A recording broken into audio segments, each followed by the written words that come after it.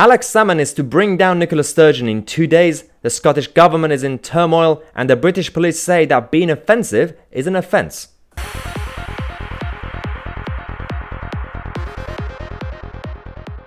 Hello everyone, welcome to today's first program. I am back. As most of you know, I took a break for the last couple of days.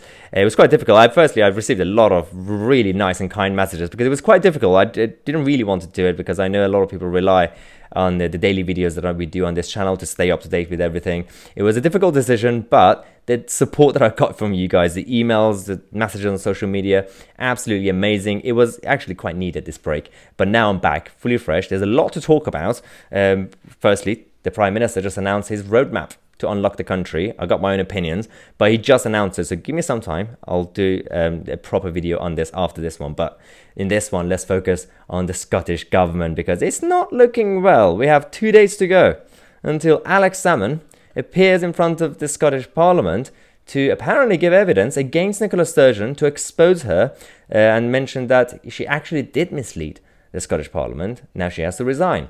This is actually escalating on a different level because we've been talking about this potential inquiry and the hearing that Alex Salmond was going to have to expose Sturgeon, because the main focus was he wants to expose her so that she resigns.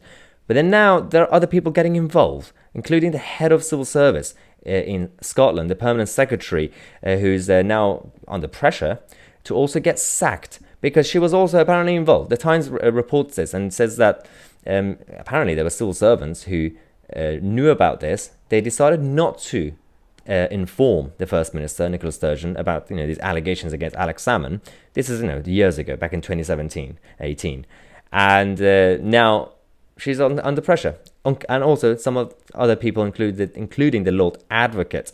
Now the problem that we have is that so firstly, you got these submissions that are understood to relate to documents and not handed to the inquiry committee by either the government nor the Crown Office. So you got Leslie Evans, who's the permanent secretary, but also James Wolfe, who's the Lord Advocate. Now, these people are now involved, so they could go down, and the whole thing so far has cost more than £500,000 taxpayers' money. Ordinary people in this country have been funding this whole saga. They're not going to get the money back. Then no one's going to win at this. Everyone's going to be a loser. I mean, the only winner could actually potentially be ordinary people in Scotland who could, once the SNP and their leadership is exposed, eventually the country could move on from having the SNP as the main, one-party state sort of situation. But again, the elections are coming up in May, so it's still highly likely that the SNP will win just about. But the issue is the future for Scotland and the United Kingdom in general. Now, as we said, there are two names who are now involved, the top of civil service and also Nicola Sturgeon's husband. The theory is that the speculations are saying that they're now using these people to throw them under the bus to save Nicola Sturgeon. So her husband could go. Leslie Evans could go, as long as Nicola Sturgeon is saved. This is not really looking good. So the Times again talks about how the First Minister says that she had no knowledge of the complaints against Alex Salmond until early April 2018. Now, Alex Salmond and his side are saying that this is not true. She lied to Parliament. She also lied about actually informing the establishment around them. They're saying that the civil service didn't tell them.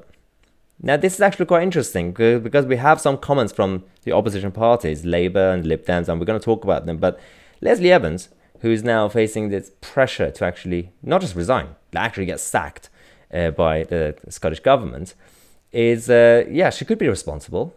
Absolutely fine. If she's responsible, she has to go. And others as well. But if they're going to be used just, to throw them under the bus to save Nicola Sturgeon, that's a whole separate cover-up on a new level. Because we've had cover-ups until now, and Alex Salmond wants to expose them more. Again, we have to wait until Wednesday to actually see what he has to say. But if this actually happens, then this is worse than a cover-up. If Sturgeon has to go, then she has to go. Now, as we said, that the head of civil service is now in trouble. There are other people who are now being criticized as well. Leslie Evans manages more than 5,000 civil servants. And one informed source has said that the SNP MSP's member of the Scottish Parliament on the committee are preparing to throw her under the bus to save Nicola Sturgeon. Now, you have other opposition parties coming out to say a lot of things, including the former leader of the Scottish Conservatives, Murdo Fraser, who said that the decision to actually publish the evidence against Nicola Sturgeon is the right decision. The public deserves to know how £500,000 of taxpayers' money was lost and why women were so badly let down. We must hear Alex Salmond's side of the story to uncover what really happened. The welcome decision makes that possible. It wasn't just Murdo Fraser who came out. We had the current leader of the Scottish Conservatives, Douglas Ross, who actually said that there are now even more serious questions about when Nicola Sturgeon knew about the allegations and whether it's plausible that she was really in the dark. That's a good point, because the Liberal Democrat Alex Cole-Hamilton also said that you have to be a very bold civil servant to decide not to notify the First Minister of these allegations at the time when the changes to the complaint procedure actually took place. Yeah, this is a good point. We hear all the time how Nicola Sturgeon, as a manager, is a control freak. She wants to know everything. Do you really think that, yes, it happens when the state civil service sometimes cover up things, sometimes they, omit information. But do you really think in this case, when it's a party political matter, but also governmental matter, that the civil servants would say, there are allegations against the former First Minister and former leader of the SNP, should we tell Nicola Sturgeon, the control freak manager, or should we just hide it? What's more likely? You could judge it for yourself. So I'm probably with Alex Cole-Hamilton that it's unlikely, not impossible, just unlikely, that civil servants would try to just avoid telling Nicola Sturgeon. Why would you do that? It's a party political matter mainly anyway, and an individual matter. So that's what the SNP are saying, but also the Alex Salmond side are claiming that this is just not true. She knew, and the whole team knew. Her husband knew. We don't know exactly until now because Nicola Sturgeon has other priorities. Priorities such as replacing the Union flag with the European Union flag. So she's now said that except for Remembrance Sunday, the governmental buildings in Scotland will no longer be using the Union flag, the flag of the country. They'll be using the EU flag, the fake flag of the European Union. Seriously, that's actually what's going to be happening. So for the whole year, apart from one day, she wants to use the EU flag, virtue signaling, because she's woke, she's very progressive, and she wants to beg the EU to allow Scotland to join. A lot of people have been saying that Scotland to rejoin the European Union. Scotland were never a member of the European Union. Scotland, as part of the United Kingdom, was part of the European Union. So it's not Scotland rejoining the EU, it's Scotland joining the EU. That's the new fantasy. Everyone's going woke. Everyone's losing their mind, including the British police. We've got the Merseyside police coming out with this van going around that says, being offensive is an offence. Yeah, it's serious. This is actually not a joke. It's not a meme. It's not photoshopped. They genuinely believe something that's actually subjective.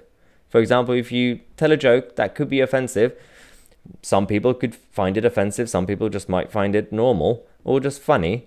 No, subjective matters don't matter anymore because, it's just offensive and that's an offense and the police will come after you. It got so bad. This backlash on social media came out up to a point where the police actually had to come out and apologize and make a U-turn. This is the statement that we have from them, saying that we would like to clarify that being offensive is not in itself an offense. Well, I am so glad that you guys actually clarified. They do say that this was supposed to encourage people to report, if anything serious happens. But this was incorrect, and we apologize for any confusion that this has actually caused.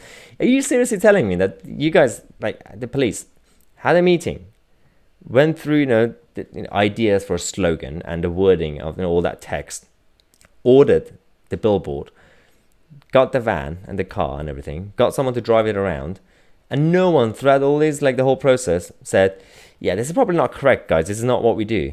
Somehow at the end, when there was a backlash on social media, they decided to double check and say, oh no guys, this was a mistake, it was an error.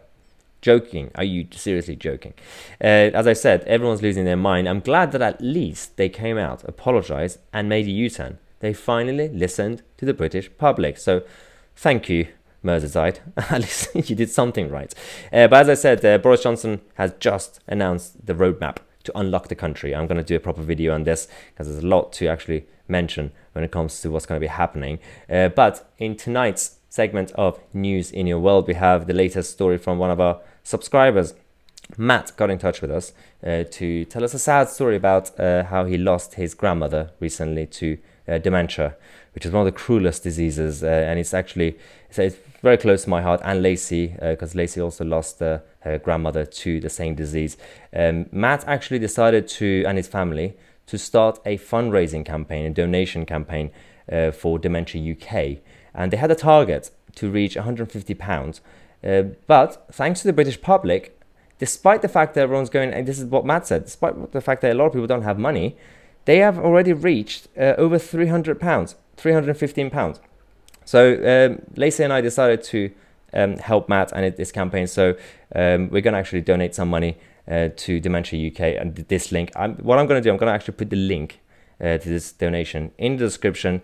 If you guys also care about this cause, if you want to, I know it's times are tough, but if you want to, just donate a couple of quid to Dementia UK to help this campaign, because as I said, this is it's important to a lot of people, because it does hit a lot of families, unfortunately, and Lacey and I definitely care about this. So put the link in the description if you guys want to do a small donation just to help the campaign and Matt and his family. That would be absolutely amazing. And if you guys also want to have a chance to be featured in the segment of News in Your World, feel free to share us your stories, any positive, happy story that you guys have, with any photos or videos related to it. Send it to lacey@mahyar.co.uk. The email address is also in the description if you want to copy and paste it, and you'll definitely get a chance to be featured in News in Your World. Now, speaking of targets, we talked about the donation targets, but I was looking at the subscribers, and we are currently on 227,000 subscribers. So thank you so much for everyone.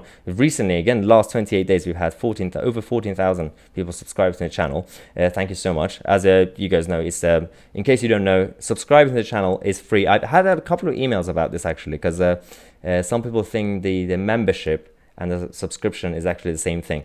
Subscribing to our channel is actually free. Don't worry about that. It just helps you stay up to date with all the videos. The membership is you can find the link in the description, or find the join button next to subscribe. That's complete separate. You get a lot of perks and benefits on top of the daily videos that we do. But I do want to have a goal for myself and for you guys. We had the roadmap. Boris Johnson announced that by June we're going to have all the restrictions lifted and pubs will open properly. So what I want to do is get you guys to help me out to reach 250,000 subscribers. So 250,000. If we could get that by June, then I'm going to hire a pub and actually organize something small for you guys. Again, I'm probably going to pick whether it's going to be London or somewhere else. We'll actually decide that, but I want to actually do something for you guys as a thank you. So join this campaign. We have a new goal. I'm going to every now and then remind you and do a tracker to see where we are with it. But if we reach 250,000 subscribers by June, we're definitely going to do something in a pub so we could drink and celebrate. Thanks again for watching. Don't forget to subscribe to the channel. I'm Mahyar Tousi, and I'll see you guys in the next video.